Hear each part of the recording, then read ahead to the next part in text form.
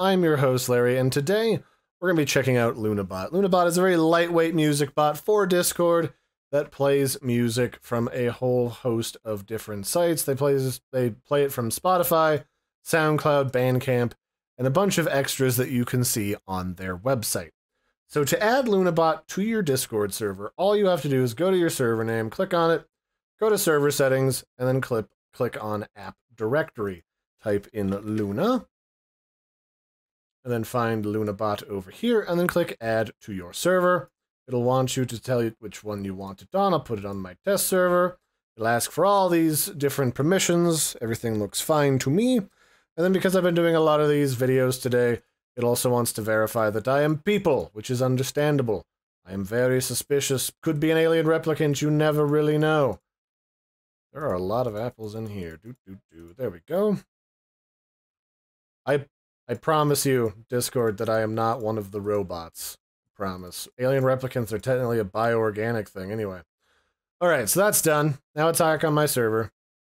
It'll pop in and say hi and be like, hey, thanks for adding me. And then it'll tell you the prefix. Just know that most of these bots are switching to a / command, so I wouldn't bother memorizing prefixes. So, and this is also a bot with premium support. So we're going to type in /help. And we'll check out what's available. So they have a little embed here. They literally could have just put all their commands in this embed instead of just wasting the space, but whatever. We'll go to music. Here's the music commands. Again, a lot of these music bots all have like the same sort of setup, so you'll be able to recognize these almost immediately. It's just like a real-life music player.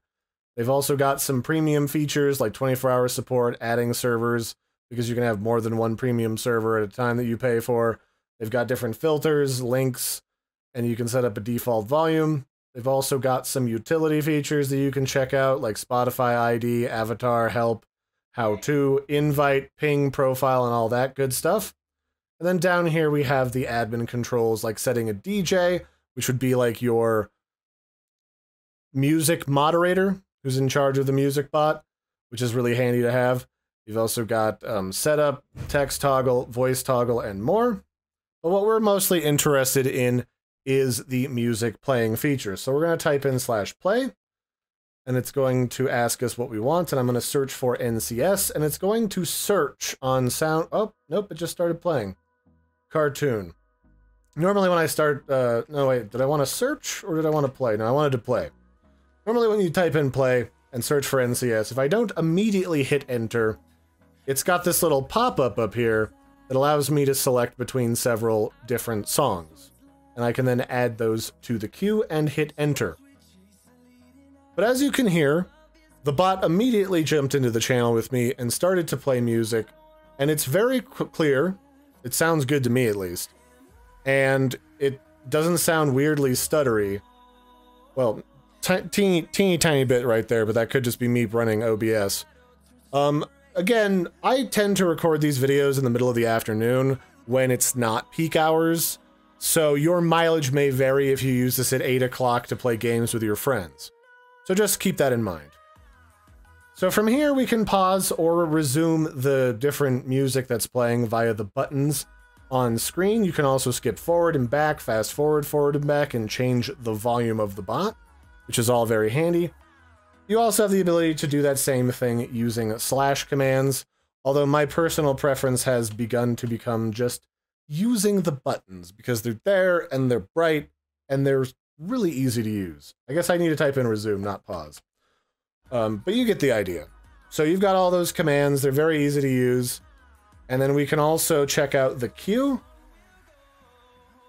And this allows us to remove different things from the queue via the number, although it's worth noting that the removal tool, if you don't pay for this bot, is locked behind a vote wall, and that means you have to vote for this bot by logging into one of the different bot sites that they want to like get their ranking up on, and that unlocks it for a certain amount of time. So that's why I'm not going to demo that. But we can also just skip to the next song in the queue if we want to. That you don't have to pay for. And then when you're done using the bot, you can just type /stop, and then that will clear the queue and the bot will stop playing music. Although normally a lot of the bots will just like leave the channel, but in this case, that's not what it's doing. So from here, let's check out the set DJ role, just because that's always important to people. So you type in /set DJ and it asks you which one of your roles that you've set up that you want to use. I've got an orange one that I typically use as an example. Now, if I give somebody, like the bot, the DJ role, this would now have admin command power over the bot. So you would normally, if you're a random user, you'd have to vote to skip a song with everybody else who's listening, just so people can't troll it. In this case, a DJ could just do that whenever they want. They wouldn't need anyone else to vote on it or their permission. Normally, the only people that have that power are admins or server owners. So yeah, that's a brief look at how to set up and run LunaBot. It's very lightweight, very good quality. Check it out for yourselves. I've been your host, Larry. Don't forget to like and subscribe, and I'll catch you next time. Bye, everybody, and have a good one.